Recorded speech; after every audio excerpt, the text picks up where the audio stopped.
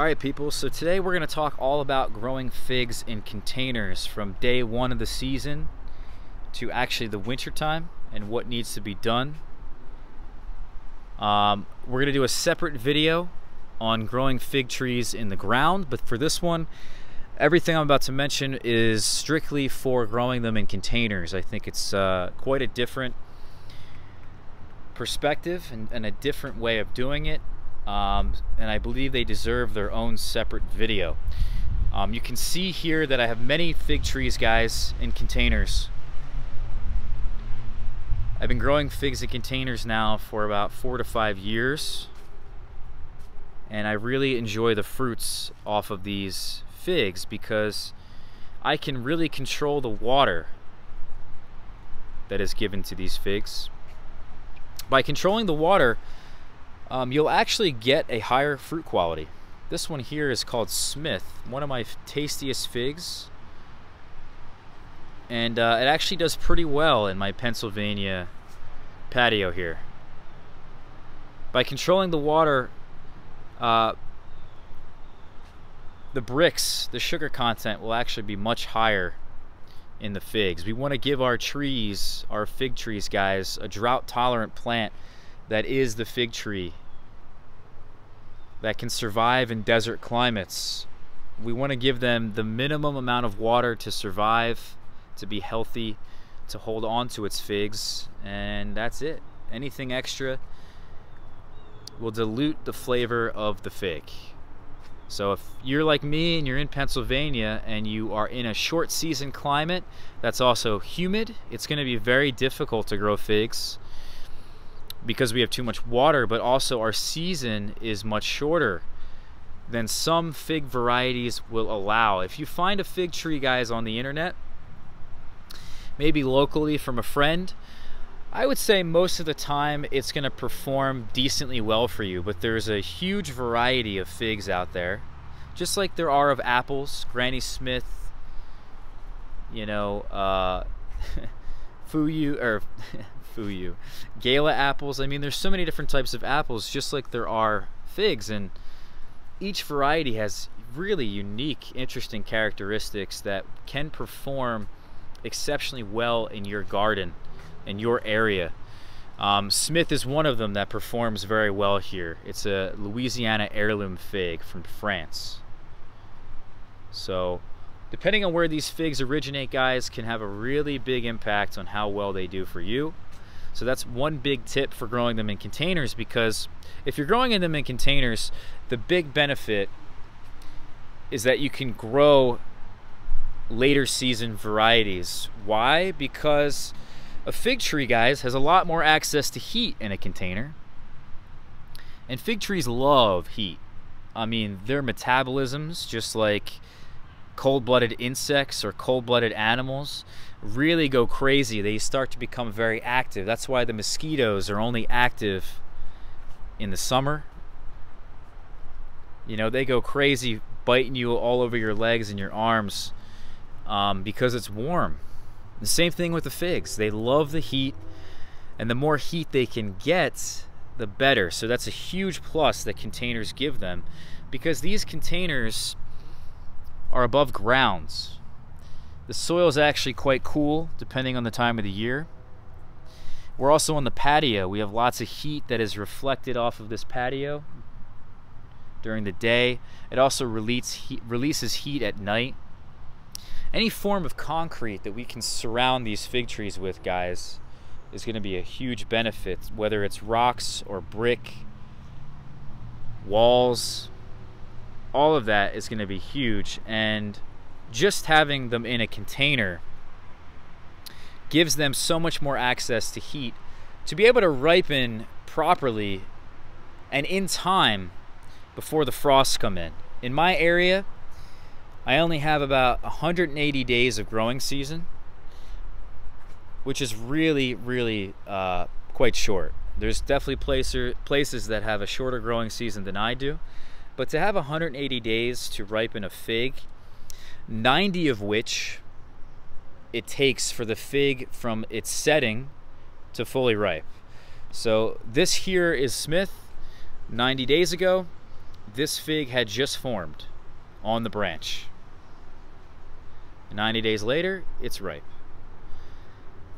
And that's a lot of time. So 90 days, that's half of our growing season, is dedicated to actually ripening the fig.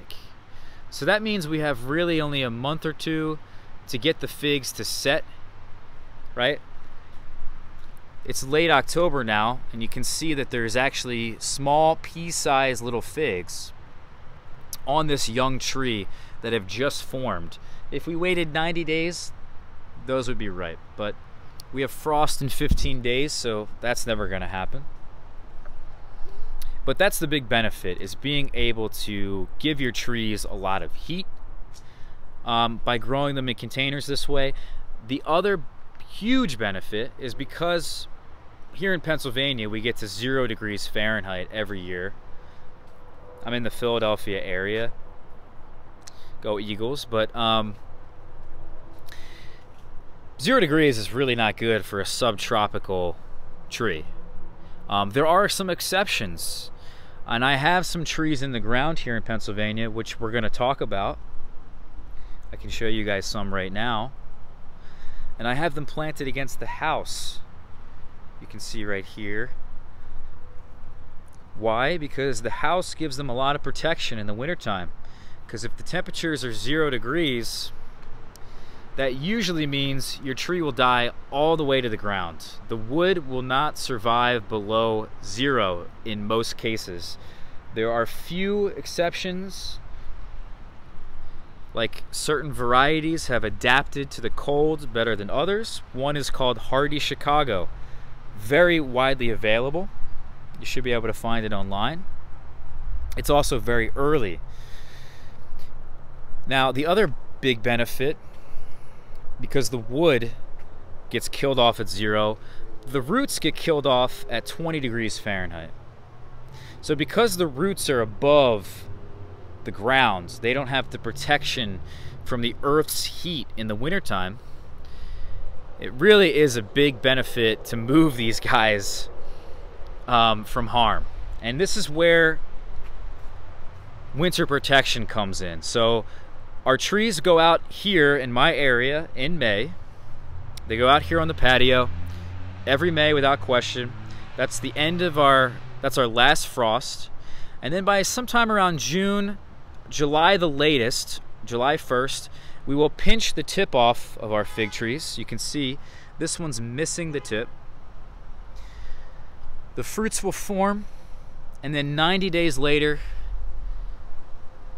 we'll have a ripe fig. Then the winter comes. Now that we're in October, we're 15 days away from frost. We want to let these guys hang out on the patio until they actually get hit with a couple frosts, believe it or not. We want to put them away sometime in Thanksgiving. And then in Thanksgiving, we're going to take all these guys. It's going to be a really long day. I mean, with the amount of them here, it's a long, long day. Luckily, I have some friends this year are going to be helping me with my crazy fig addiction. It's all worth it, trust me. And we're going to be putting a lot of them in the greenhouse, which will be heated. It's a very small 6x9 greenhouse. We already have a fig in here. And why do we have a fig in here? Because it still has a couple fruits on it that I would like to get them to ripen in time. So this is one way to extend your season. You can see here, this is Black Madeira, arguably one of the tastiest figs in existence. It's also a very late season fig. So by me being able to grow a very late season fig that probably takes 180 days to fruit, you know, this is one way that you're able to do it, by growing it in a container, moving it in and out of the greenhouse at different times of the year can really be beneficial. So that is pretty much it, guys. That's how to grow a fig in a container. The last thing I want to mention, because we mentioned water, well, actually, you know what, we haven't mentioned a couple of things, so let me go over light. We definitely want full sun, without question. Don't waste your time if you only got 6 hours of light or below. You could probably get away with 7. I think some of my trees actually only get about 7 hours of light. But heat is the most important issue, and food is the most important issue. We talked about water, minimal water, maximum sunlight, maximum heat, and a lot of food. Figs are heavy feeders, guys. They're very vigorous. They put on a lot of growth in one season. You can have a full-size tree in no time, I promise you. And if you feed them right, especially early in the season, it's very key. So let's rewind back. In May, we put them all on the patio.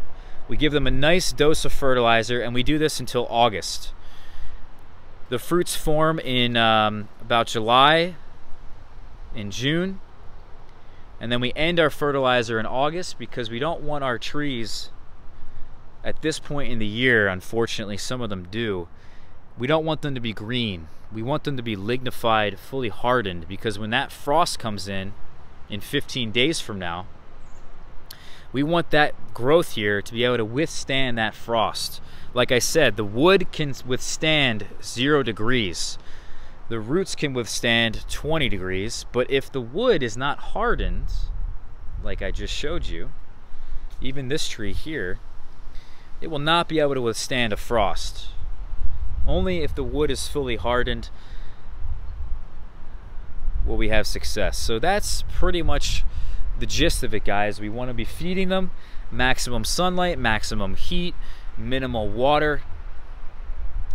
The benefits of putting them in the greenhouse versus having them on the patio, being able to move them around. That is essentially it. I think one last point I want to make before I let you guys go. We want to grow them as a tree. In a container, there's only so much nutrients. There's only so much soil. There's only so big the tree can grow, that it's important that I think we have one trunk that the nutrients have to go through. One trunk rather than 3 or 4 or 5. The fig tree will like to grow as a bush. We want to prevent that. Here we have suckers down here. This is actually a rootstock. I grafted this variety, but we want to remove all suckers.